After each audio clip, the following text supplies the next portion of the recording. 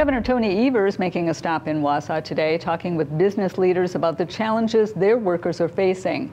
News 9's Nick Robinson joins us with what the governor says he plans to do to keep Wisconsin's workforce strong. After declaring 2024 as the year of the worker, Governor Evers came here to Colby Windows and Doors to talk about how businesses can recruit more employees. The governor met with business leaders and employees to talk about what Colby does to make sure they're always bringing in new employees and keeping current ones happy. He said that there are several issues workers have to overcome and that those issues need to be cleared to make their lives better.